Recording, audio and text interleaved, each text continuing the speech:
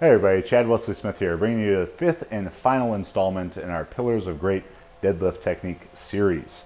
I'm joined by IPF World Champion and World Record holder Marissa Inda, and today we're going to be talking about the lockout portion of the deadlift, and particularly how to initiate an early lockout, and so you can shorten the distance that you have to pull the bar and really maximize the effectiveness of your hips. Keep in mind that a great deadlift lockout starts at the beginning of the lift. If you're in a bad start position, it's very unlikely that you're going to have an efficient and effective lockout. So go back and watch parts 1 through 4 of this series to make sure you're doing everything right leading up to this portion of things. What we want to emphasize in the lockout of the deadlift is locking out as early as possible. The common problem that we see with this is as people pull the bar, that they end up pulling the bar up and back too late in the deadlift. So the bar here gets pretty high on Marissa's thigh before she begins to lean back into the lockout, kind of hyperextending her back into the finish. What we want to achieve with an ideal and optimal deadlift lockout is when you feel the bar reach the bottom of your knee, that then the athlete will begin driving the hip through to meet the bar at lockout. So as the bar rises, the hip comes forward and they meet at the top rather than pulling the bar up and back into the hip. We want the bar to move in a straight line throughout the lift. So just come up to the bottom of your knee and stop. So right there, the bar has barely moved, but that's where the lockout needs to begin to really create this short, efficient lockout. So the bar is going to get to the bottom of Marissa's knee, and as soon as it's at the bottom of her knee, then she's going to begin to drive her hip forward to the bar. She's going to engage her glutes and fire it through to the bar. Head position can come into play with this a little bit as well. We have some athletes who actually prefer to tuck their chin a little bit into the lockout. Other athletes who will prefer to drive their head up slightly.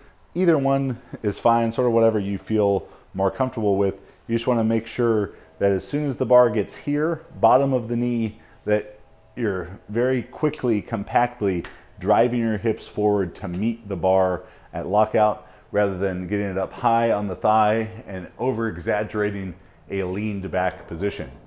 As you stand at lockout with the bar, the quads should be flexed as hard as possible, the glutes should be flexed as hard as possible. The athlete is standing very tall. We're locking out up, not locking out by laying back. A good exercise to help the athlete understand the hip lockout part of the deadlift, and something that could be good for them to use in the warm-up, is a tall kneeling glute activation. So if Marissa's to go on her knees, she's going to hold the weight in front of her body.